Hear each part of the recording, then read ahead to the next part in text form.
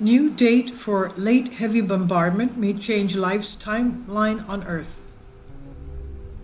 Our planet may have been last plummeted by asteroid impacts longer ago than previously thought, explaining why life began to form almost 4 billion years ago. This is the latest theories now coming in by Corey Hayes, published on Astronomy. We know that our Earth has been impacted by various celestial bodies throughout time. We have scars on Earth showing this. Not only on Earth, but we have seen scars of this on the Moon.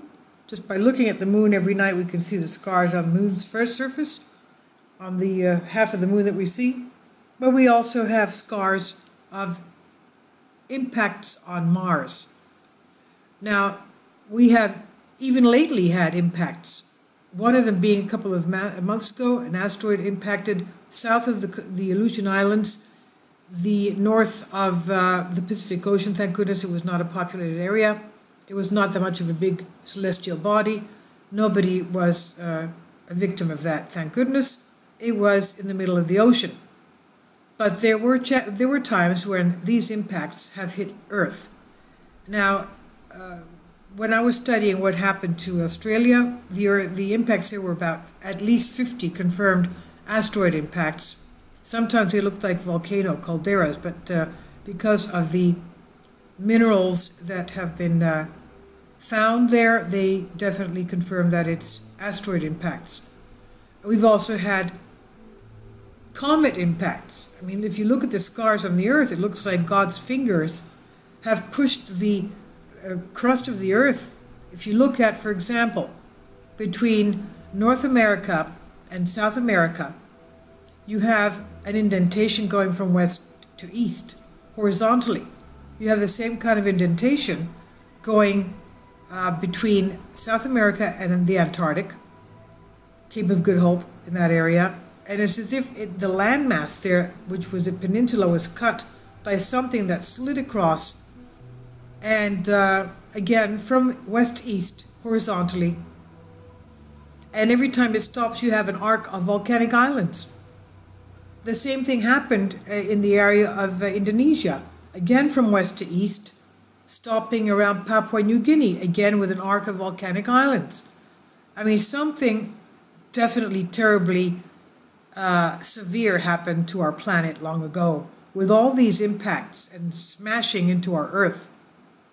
Now they say that this could have been happening longer than we thought. Asteroids, they say, may have stopped plummeting Earth some 600 million years earlier than scientists thought, giving life more time to evolve. This is according to NASA. The solar system once experienced a meteor shower of epic proportions, they say. Asteroids whizzed around the inner planets, crashing down in a rain of fire that left their surfaces scarred for billions of years. Astronomers typically call this a period of the late heavy bombardment. Exactly when that assault happened has been a matter of intense debate. The answer has big implications for the evolution of our solar system as a whole, and even for the timeline of life on Earth. If you look at the video before this one, having to do with the theory that Jupiter was hit by a massive protoplanet the size of Uranus long ago, and that Jupiter's core is not stable, that it's leaking into Jupiter's atmosphere. Jupiter, as we know, is a gas giant. And they theorize that because the only way this could happen is if it was impacted by a big enough protoplanet to cause this, the leaking of the core, which was supposed to be supposedly metallic hydrogen. Hydrogen, as we know, is usually gas, but how does it become metallic? I have no idea. But they claim that Jupiter's core is metallic hydrogen, and that is leaking into the atmosphere, metallic hydrogen, because of the bombardments. You could imagine what was going on in our solar system. So the answer, they say, big implications for evolution in our solar system as a whole when all this was going on. Everything was being slammed by celestial bodies coming in. Finding evidence of such a bombardment here on Earth is very difficult. Our planet regularly melts, recycling its crust, destroying any details of evidence that might give us concrete age for the period of heavy meteor impacts. And farther off, on Mercury, Mars, and the rocky or icy moons of the outer solar system, scientists are left to count craters, an imprecise dating method, of course. The other option is to use an objective dating method, which is radiometric rock dating, on bodies that have kept cleaner records than Earth, for example, the Moon and asteroids, or the meteorite pieces of them that fell to Earth and that are accessible. Now, when astronauts first brought back samples of moon rocks 50 years ago, this summer, scientists found they all showed evidence of massive and intense impacts about 3.9 billion years ago. Later lunar missions returned more samples, and all of them agreed some kind of a disaster occurred on the moon that indicated a massive slew of impacts less than 4 billion years ago. For decades, scientists wanted to explain what might have caused a sudden influx of asteroids, comets, celestial bodies into the inner solar system where we are located, of course. But more recent evidence has hinted that Earth might have had liquid surface water before this period, and it's hard to reconcile how our planet maintained a surface cool enough to host water while undergoing a massive cataclysm. And dates from meteorites never agreed with the 3.9 billion years ago date from lunar rocks. But now astronomers, led by Stephen Modzis from University of Colorado, Boulder, have shown that the bombardment may have happened much earlier, for example, 4.48 billion years ago. That would leave plenty of time for Earth to cool and life to emerge. They published their findings recently, just August 12th, 5 days ago, in the Astrophysical Journal. And then they said there was a resetting of the clock. Most researchers think the late heavy bombardment was caused by the giant planets moving around, orbiting closer to and farther from the Sun, and pushing lots of smaller solar system objects like asteroids along with them. But Modzis points out that there is no timeline inherently attached to such a reshuffling. He suggests, so look at the asteroid belt. The asteroids predate the planets by definition, and we have 60,000 meteorites from the asteroids. His study, he says, is the first to consider the ages of all those meteorites on Earth. He says, and we find no uptick at 3.9 billion, end quote, the time of the proposed late heavy bombardment, he says. But his team did see that most of the rocks had been reset, quote unquote, basically melted to such an extent that it restarts the radiometric clocks researchers use to figure out a rock's age. That melting is a sign of massive impacts, and they found the clock resets at 4.48 billion years ago, only 80 million years after the start of the solar system. 80 million years after the start of the solar system. Wow. The best explanation is that's when giant planet migration occurred, Modzis says.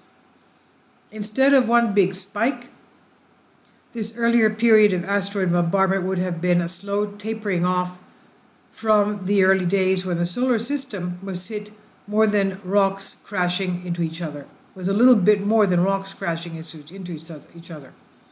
In Modzis' timeline, the giant planets still migrated, but much earlier than previous series suggested. This means there was no giant spike of meteors, but rather a flux of incoming asteroids that blended into the general chaos of the young solar system. The best and only real argument for a more recent spike of impactors comes from lunar samples, which do show signs of some cataclysm occurring about 3.9 billion years ago. But as Modzis explains, quote, if you look at the bombardment record from craters from Mercury, the Moon, Mars, satellites of the outer solar system, none of them show an uptick in bombardment. It's only the lunar samples, which were all collected and returned to Earth from a small patch of the moon, just some 12% of the lunar surface, and all collected near Mare Imbrium crater, end quote. The geographical clustering, more than anything else, hurts the reliability of the lunar samples. It's clear something catastrophic happened in the Mare Imbrium area, but it's not as obvious that it must have been a moon-wide, let alone solar system-wide event. If NASA or any of the other actors in the increasingly crowded race back to the moon succeeds in visiting the moon's more remote South Pole Aitken Basin and returns samples from that oldest known crater, it would, quote, complete the puzzle, end quote, according to Moses. In the meantime, though, he thinks his results lay to rest the idea of a late heavy bombardment. Instead, Moses prefers a history where the influx of asteroids and comets slowly wound down from the solar system's wild earlier days to a gentle drift of space dust and the occasional stray impactor that still occurs today. Letting life flourish, Moses' work does not only depend on measuring meteorite ages, because there's a lot of evidence for a migration of giant planets. Moses' team modeled that what it would look like if the event happened early enough to explain the 4.48 billion years age date he saw in the meteorites. He says, we dynamically modeled what we'd analyzed geochemically. If this is correct, can this predict the reset ages we see on the Earth, the Moon, and Mars? And it does, at 4.48 billion years ago. And that in turn pushes back the age of the hospitable Earth. If space more or less ceased pelting our planet with asteroids by 4.48 billion years ago, that allows the Earth to cool and form water. The oldest rocks scientists have found on Earth come from zircons, and these indicate Earth had water some 4 billion years ago. The first hints of life appear at 3.8 billion to 3.9 billion years ago, an age hard to reconcile with the idea of a massive meteor bombardment happening at the same time. Earth would still have suffered the occasional asteroid blow. We see them even today, and we have strong evidence that one killed off the dinosaurs. But Moses' work means that Earth would not have suffered the kinds of strikes that would boil away entire oceans and liquefy the whole surface more recently than 4.48 billion years ago. He says of his work, I think this resolves the conversation.